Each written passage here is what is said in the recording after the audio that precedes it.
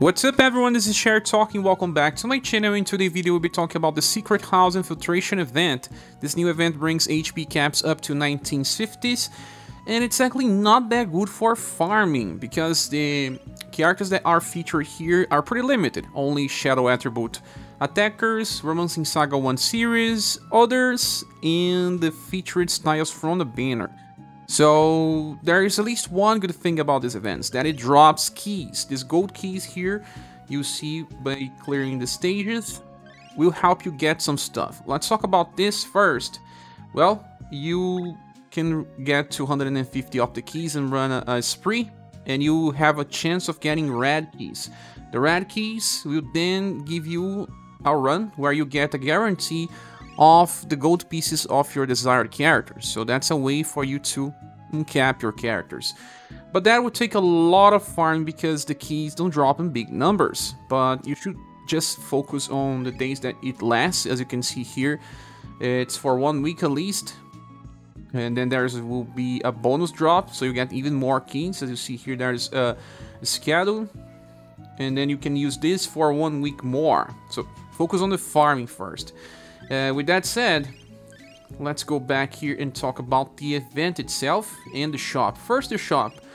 The shop has some interesting things. You can get red keys directly here by purchasing. The price increases and you probably have to pay a lot after some time. You can even purchase gold keys as well.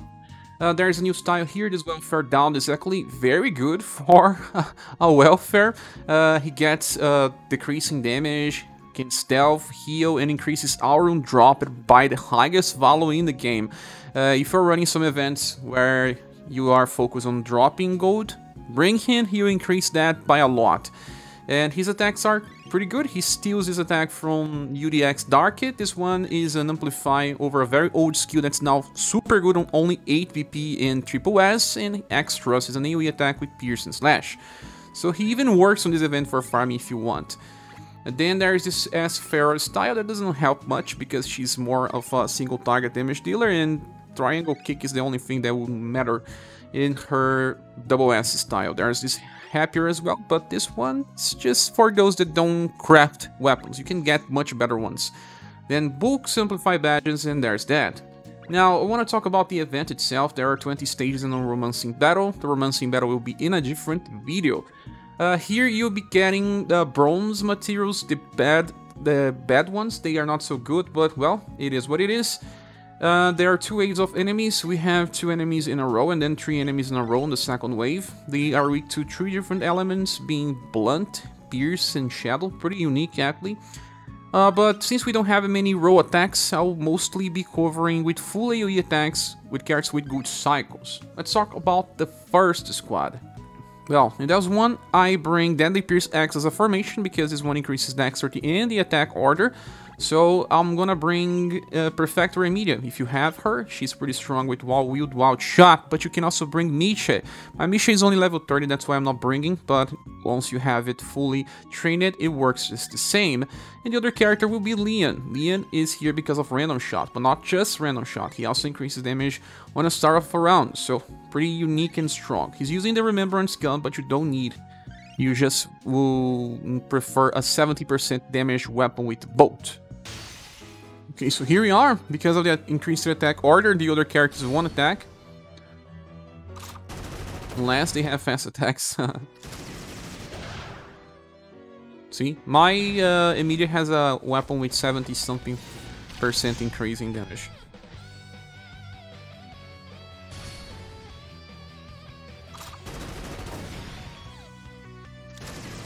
As you see, pretty close to 110,000 HP for each of these enemies.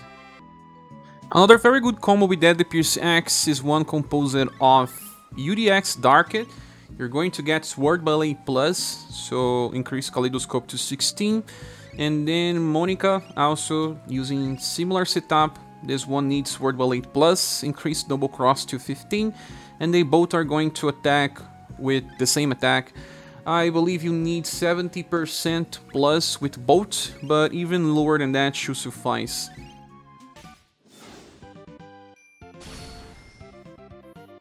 Sword Blade Plus is actually pretty strong. It's stronger than Mirage Blade Plus.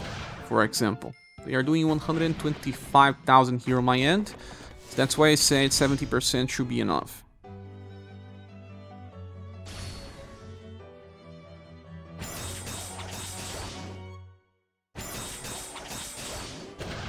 There we go. Now, since the enemies are weak to shadow damage, well, bring Amazon Raid Axe with Saruin in the front line. It's going to do a lot of damage. He's still a very powerful farmer. And just increase the minus 16, he's going to use Destructive Blow twice. Another card that also works pretty well is for Neos, with his human style, and you should inherit Spinning Trample. Here's just the same case. You should bring weapons with 70% plus, and then it will work.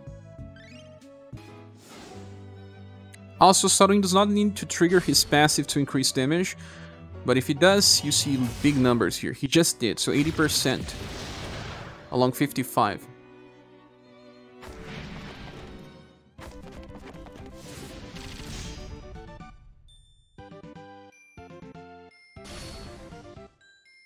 Yeah, he did again. If he doesn't, it's just like 67,000 HP. But even without triggering, it always worked for me. Still using Amazon Raid Axe, another strategy that works is the one that we got with Matriarch number 4. Banner. We just use Shining Glory as inheritance from her UDX style. She's on the front line, and then in the back we have Alosis with Grand Trample. Just bring someone with low agility here in the front line so that it does not break the sequence. Well, Shining Glory is very strong here because it also buffs the second character. So 64 by itself, pretty high damage, and then Grand Trample now boosted gets a lot, 80,000. I tried to use Twin Penetrate, but, well, the second wave, it didn't have enough damage to kill. So Shining Glory is the way to go. Even got a combo here, it's not needed. Well, the next formation is Magia Fight. I am using Subier in the front line because he's a fast attacker that attacks twice. And you have to leave Vortex Spear on 11 and just use Wave Trust. And here in the back, you're going to bring Bertrand UDX style with Abaddon Hands inherited. Well, this is yet another instance where the weapons should be around 70%. We go pretty close to the HP cap of his enemies. So 70% weapon for both characters is essential.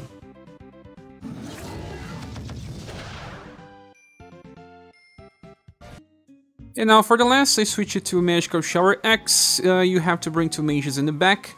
And you can even bring Maximus, Rock Bouquet if you want, but the good thing is that Schirach is a featured style. If you have her new style, is even better. You can even import Hymn of the Night Wind to use it twice. And another character that works is Creator, but you should inherit Creator's right hand. This is a roll attack and relies on the S style from the event. But there's also Eagle Maul that should work well, but then you need a very powerful weapon because Eagle Maul can just open with strong attack and then use a weak one. Whereas in this formation here, the damage is enough. Again, you should bring 70% damage weapons. So here you go, this formation increases the turn order. And if you are using Schirach, she is a fast attacker. So it's even easier to not mess up with the attack order. Now, boss turn. Creator's right hand is actually pretty good here. And sometimes he can do this thing.